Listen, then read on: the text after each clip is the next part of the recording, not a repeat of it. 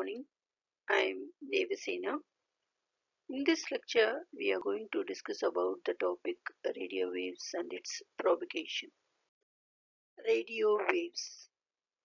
Radio waves are a type of electromagnetic radiation best known for their use in communication technologies such as television, mobile phones, and radios. These devices receive radio waves and convert them to mechanical vibrations in the speaker to create sound waves. Radio waves structuring the electromagnetic spectrum is shown here. In this diagram, we are going to see how the radio waves are used in our day-to-day lives. Here is a electromagnetic spectrum, how the radio waves are generated, how it is transmitted and received. Representation of the carrier wave. Here we are seeing the amplitude modulated wave and we are seeing a frequency modulated wave. Radio waves in our lives is represented. Here we are seeing another electromagnetic waves, radio waves and radio spectrum. In this we are seeing radio waves, infrared waves, visible spectrum, ultraviolet rays, X-rays and gamma rays. This is an entire band of electromagnetic spectrum representation. Signals. Signals are the physical representation of data. Users of a communication system can only exchange data through the transmission of signals. Signals are functions of time and location. Here is an electromagnetic signal representation. In this diagram, we are seeing that electric voltage is being converted into the transmitted VLF signal, and the wavelength control is also indicated here. Radio signal propagation in indoor environment is shown here. In this diagram, we are seeing that radio signal propagation takes place between the transmitter and receiver. And here the line of sight path is indicated, reflection by the ceiling is indicated, reflected by the floor is indicated, scattered by the objects is also indicated. Here is another radio signal propagation in indoor environment shown here.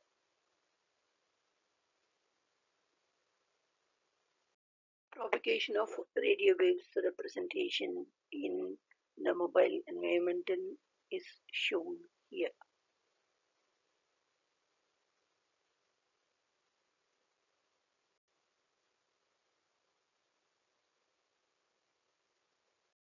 Transmission range.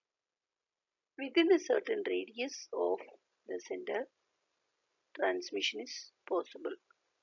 That is, a receiver receives the signal with an error rate low enough to be able to communicate and can also act as a sender.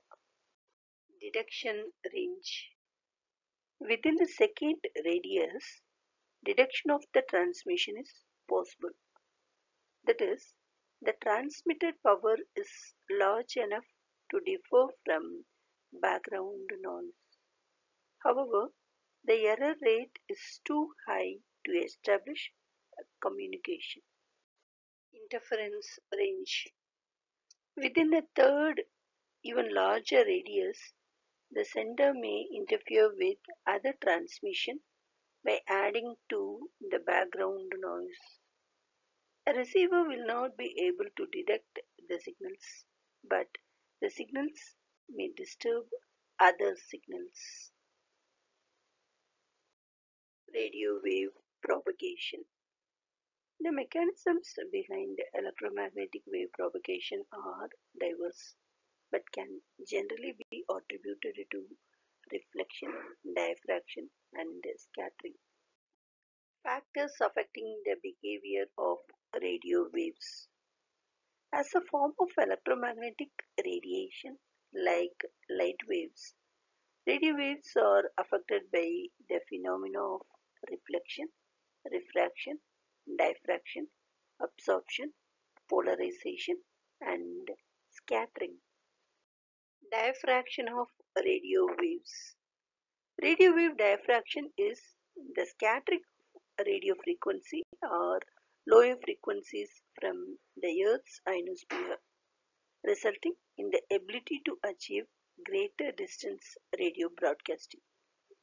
Sound wave diffraction is the bending of sound waves as the sound travels around edges of geometric objects. Reflection of radio waves.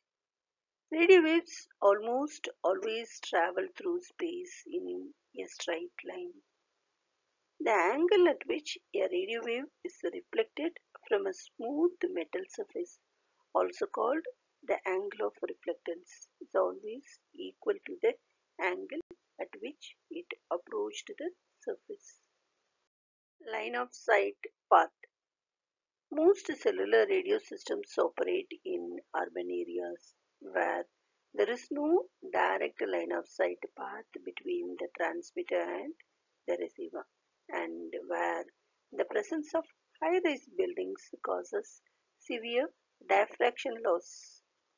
Due to multiple reflections from various objects, the electromagnetic waves travel along different paths of varying lengths. Line of sight propagation representation is shown here. In this diagram, we are seeing a transmit antenna and receive antenna. In between that transmit antenna and the receive antenna, the signal propagation is represented. This line of sight propagation occurs above 30 MHz. Radio waves can exhibit three fundamental propagation behaviors depending on their frequency. The first one is ground wave. Its frequency is less than 2 MHz. The second one is sky wave. Its frequency is in between 2 to 30 MHz. The third one is line of sight wave. Its frequency is greater than 30 MHz. Ground waves.